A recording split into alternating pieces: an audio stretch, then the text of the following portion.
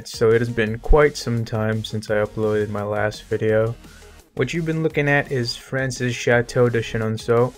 It's a major tourist attraction for France, drawing in upwards of 800,000 people a year, and for some time served as a royal residence.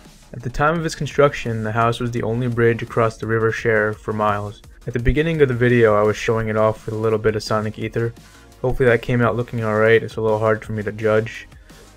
I couldn't find any good blueprints of the interior, and all the interior pictures were jumbled. I couldn't figure out which image went where inside the building, so I pretty much did the interior myself.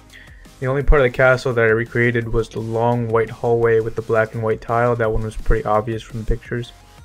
All in all, I think it came out okay, but I borrowed a lot of elements from my other mansions when it came to the interior. At the very least, the lighting is better than my initial creations thanks to the addition of carpets. To make the map, I used Bing Maps for the overhead view and Google Street View for up-close images so I can make things look properly. Links to both are going to be in the description if you feel like checking out my accuracy. I built it on a 1000 by 1000 block flat map, and I actually ended up running out of space as the build went on. You can probably see the edge of the map later in the video, so I had to stop prematurely. Oh, I should probably explain this one piece here. I made a secret passageway type area. All you have to do is put 3 stacks of something on the white pressure plate, and it's gonna open up a little compartment behind the couch, and then you pull the lever and the secret door should open. In this area there are 3 floors.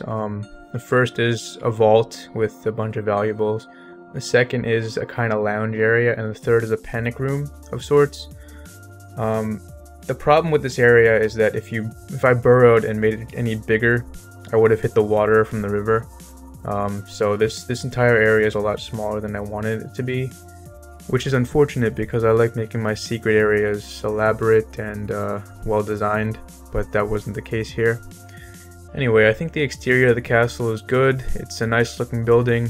I did leave out things like a black metallic tower on the chateau that I thought would ruin the design.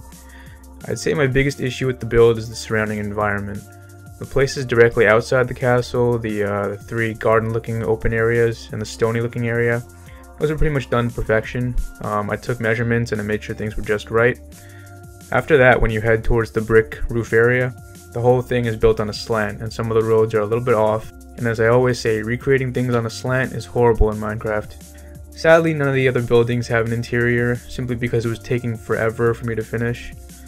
Which leads me to what I want to ask you guys. I'm not entirely sure where this channel is headed, if anywhere at all. I'm not sure if I should start another project or move on to another game or something. I guess it really depends on how many views this can get.